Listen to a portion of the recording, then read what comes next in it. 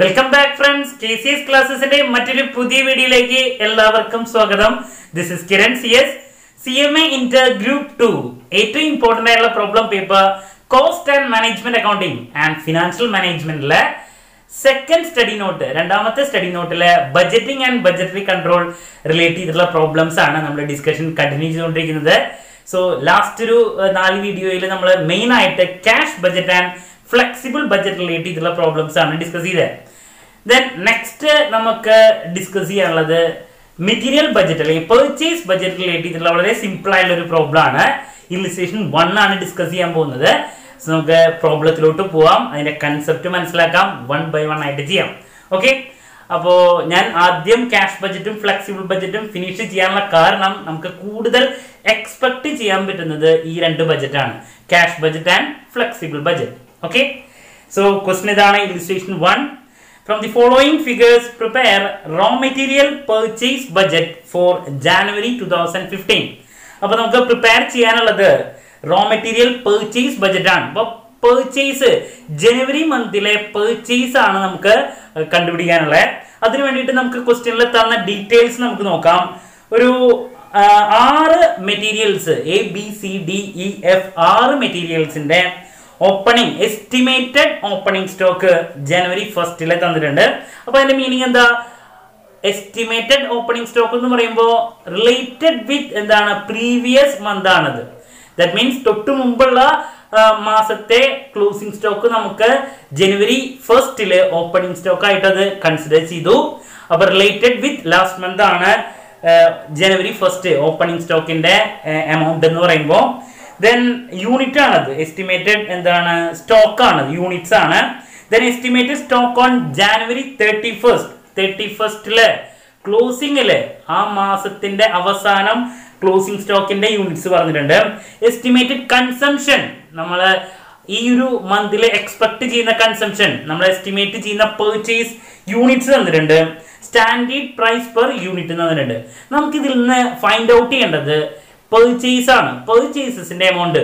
That means ജനുവരി മാസത്തിൽ നമുക്ക് എത്ര രൂപയുടെ പർച്ചേസ് കണ്ടക്ട് ചെയ്യണം എന്നുള്ളതാണ് നമുക്ക് അറിയേണ്ടത്. അപ്പോൾ അതിനെ പ്രോബ്ലത്തിലോട്ട് പോണേക്കാൾ മുമ്പ് വളരെ സിമ്പിൾ ആയിട്ടുള്ള ഒരു ഇക്വേഷൻ ആണ് അവിടെ അപ്ലൈ ചെയ്യേണ്ട കാര്യമല്ലോ. എന്താണ് നമുക്ക് ഫൈൻഡ് ഔട്ട് ചെയ്യേണ്ടത്? എസ്റ്റിമേറ്റഡ് പർച്ചേസ് ഫോർ ജാനുവരി 2015 ആണ്. അപ്പോൾ എസ്റ്റിമേറ്റഡ് പർച്ചേസ് ജനുവരി മാസം 2015 എത്ര പർച്ചേസ് നമ്മൾ നടത്താൻ സാധ്യതയുണ്ട്? നമുക്ക് 3 ഡീറ്റെയിൽസ് ആണ് ഇവിടെ അവൈലബിൾ ആയിട്ടുള്ളത്. ഏതൊക്കെയാണ്? എസ്റ്റിമേറ്റഡ് കൺസംഷൻ, എസ്റ്റിമേറ്റഡ് ആണ്, നമ്മൾ എസ്റ്റിമേറ്റ് ചെയ്യുന്ന കൺസംഷൻ യൂണിറ്റ്സ് എത്രയാണ് എന്നുള്ളത് പറഞ്ഞിട്ടുണ്ട്. ദെൻ ഓപ്പണിംഗ് സ്റ്റോക്ക് എന്ന് പറയുമ്പോൾ റിലേറ്റഡ് വിത്ത് പ്രീവിയസ് ഇയർ ആണ്, പ്രീവിയസ് മന്ത് ആണ്.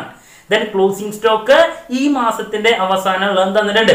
അങ്ങനെയാണെങ്കിൽ ഈ മാസം എത്ര പർച്ചേസ് നടത്തിയിട്ടുണ്ടെന്നുള്ളതാണ് നമുക്ക് ഫൈൻഡ് ഔട്ട് ചെയ്യാനുള്ളത്. അതിന് സിമ്പിൾ ആയിട്ടുള്ള ഒരൊറ്റ ഇക്വേഷൻ മതി. എന്താണ്?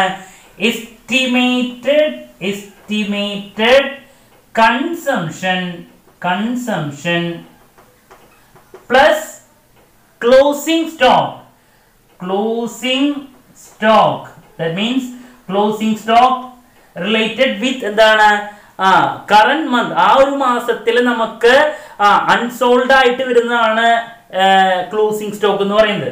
അപ്പോൾ ഈ 2 ഐറ്റംസും ആണ് നമുക്ക് ആ ഒരു മാസത്തില് ശരിക്കും റിലേറ്റ് ചെയ്ത് വരുന്നത്, estimated കൺസംഷനും closing സ്റ്റോക്കും. Then related with previous month ആണ് ഓപ്പണിംഗ് സ്റ്റോക്ക് എന്ന് പറയുന്നത്. സോ എസ്റ്റിമേറ്റ് കൺസംഷന്റെ കൂടെ ക്ലോസിംഗ് സ്റ്റോക്ക് ആഡ് ചെയ്ത് മൈനസ് ഓപ്പണിംഗ് സ്റ്റോക്ക് ചെയ്ത് കഴിഞ്ഞിട്ടുണ്ടെങ്കിൽ നമുക്ക് എന്ത് കിട്ടും? ഈ ഒരു മന്തിലെ പർച്ചേസിന്റെ യൂണിറ്റ്സ് അല്ലെങ്കിൽ പർച്ചേസിന്റെ എമൗണ്ട് എത്രയാണെന്ന് നമുക്ക് ഫൈൻഡ് ഔട്ട് ചെയ്യാൻ പറ്റും.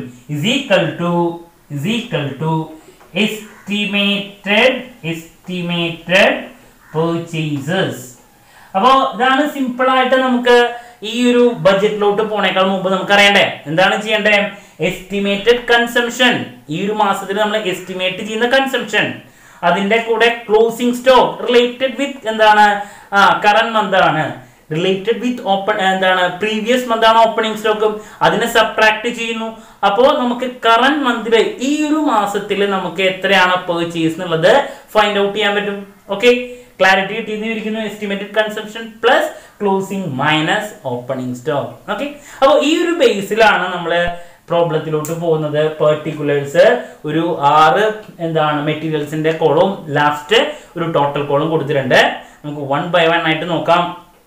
അപ്പോൾ ക്വസ്റ്റ്യനിലോട്ട് പോവാം. നമുക്ക് അപ്പോൾ ആദ്യം ഇവിടെ എഴുതേണ്ടത് എന്താണ്? ഞാൻ ഈ ഇക്വേഷൻ പ്രകാരം നോക്കുമ്പോൾ എസ്റ്റിമേറ്റഡ് കൺസംഷൻ യൂണിറ്റ്സ് എത്രയാണെന്നുള്ളതാണ് നമുക്ക് എഴുതേണ്ടത്. അപ്പോൾ ആദ്യം പെർട്ടിക്കുലേഴ്സ് കോളത്തിൽ എഴുതാം എസ്റ്റിമേറ്റഡ് കൺസംഷൻ യൂണിറ്റ്സിലാണ്. ഓക്കെ, അപ്പോ എത്രയൊക്കെയാണ് വരുന്നത്? 1,20,000 for A, 1,20,000 for B, it is 44,000 for B. Then C 1,32,000, C 1,32,000 for D 36,000 for E 88,000 for F 1,72,000.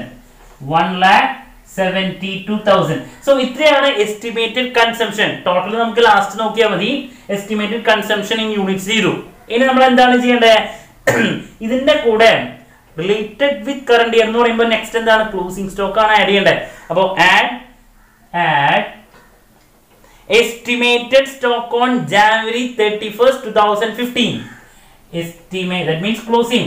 Estimated stock on January 31st, 2015. So എത്രയാണ് വരുന്നത്? For A it is 20,000 ആണ് A ക്ക് 20,000. For B 8,000. Then C 28,000 for C 4,000. Then for E 16,000. വളരെ simple ആയിട്ടുള്ള ഒരു budget ആണത്. Then for F 32,000. So ഇത്രയാണ് നമുക്ക് ക്ലോസിംഗ് സ്റ്റോക്ക്, ആ ഒരു മന്തിന്റെ ക്ലോസിംഗ് സ്റ്റോക്ക് തന്നിട്ടുള്ളത്. സോ നമ്മൾ എന്ത് ചെയ്യണം? ആഡ് ചെയ്യുമ്പോൾ നമുക്ക് കിട്ടുന്ന എമൗണ്ടിലോട്ട് പോവാം. ആദ്യത്തെ 1,40,000 for A, then 52,000 for B, then for C 1,60,000 for C, then for D 40,000, then E ക്ക് വന്നിട്ടുള്ളത് 1,04,000, then F 2,04,000.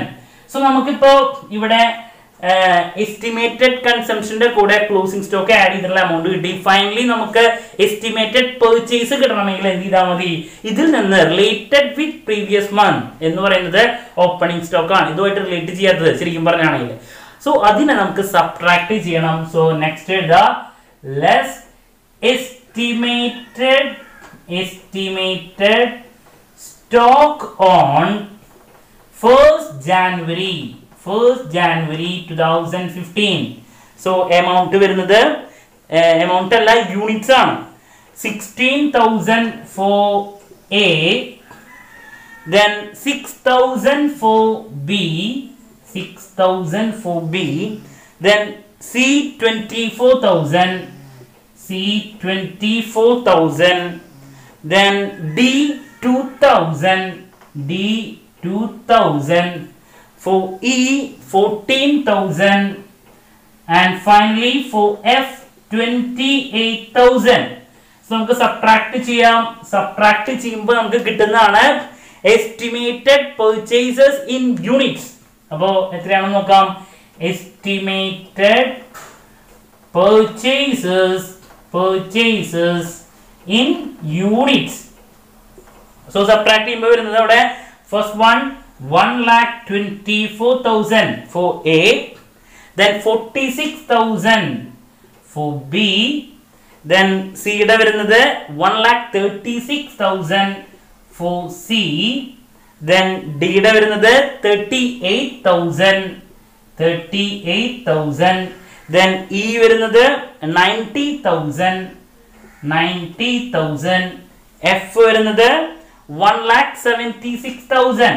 So ഇതാണ് എസ്റ്റിമേറ്റഡ് purchases. അപ്പോൾ സിമ്പിൾ ആയിട്ട് നമുക്ക് എസ്റ്റിമേറ്റഡ് കൺസംഷന്റെ കൂടെ ക്ലോസിംഗ് ആൻഡ് ഇത് ഓപ്പണിംഗ് ലെസ് ചെയ്താൽ കറന്റ് ഇയർ ലെറ്റ് ചെയ്തിട്ടുള്ള purchases നമ്മൾ എത്ര മേടിച്ചു എന്നുള്ളത് കിട്ടും. സോ നമുക്ക് അതിന്റെ ടോട്ടൽ നോക്കാം. എല്ലാം കൂടി ടോട്ടൽ ചെയ്യുമ്പോൾ വരുന്നത് 6,10,000 യൂണിറ്റ്സ് ആണ്. 6,10,000 യൂണിറ്റ്സ് ആണ്. എങ്കിൽ ആക്ച്വൽ വാല്യൂ അറിയണം, എമൗണ്ട് അറിയണമെങ്കിൽ ഇതിന്റെ സ്റ്റാൻഡേർഡ് പ്രൈസ് പെർ യൂണിറ്റ് തന്നിട്ടുണ്ട്, റേറ്റ് പെർ യൂണിറ്റ് ഇൻറ്റു ചെയ്താൽ നമുക്ക് എമൗണ്ട് കിട്ടും പർച്ചേസിന്റെ. സോ നമുക്ക് നെക്സ്റ്റ് താഴെ എഴുതാം rate per unit. Rate per unit എന്ന് പറയുന്നത് ഓരോന്നും തന്നിട്ടുണ്ട്. എയുടെ 25 പൈസയാണ്. സോ 0.25. നെക്സ്റ്റ് 0.05 5 പൈസ.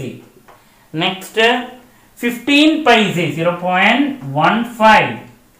Next 0.10 10 paise. Then 20 paise. Then last 30 paise. So units into per unit ചെയ്തിട്ടുണ്ടെങ്കിൽ നമുക്ക് ലാസ്റ്റ് എന്ത് കിട്ടും? purchasesന്റെ estimated purchase in rupees കിട്ടും. അപ്പോൾ നമുക്ക് ഇൻറ്റു ചെയ്യാം. ഇൻറ്റു ചെയ്യുമ്പോൾ estimated purchases rupees കിട്ടും. purchases അപ്പോൾ 1,24,000 into 0.25 എന്ന് പറയുമ്പോൾ 31,000 rupees.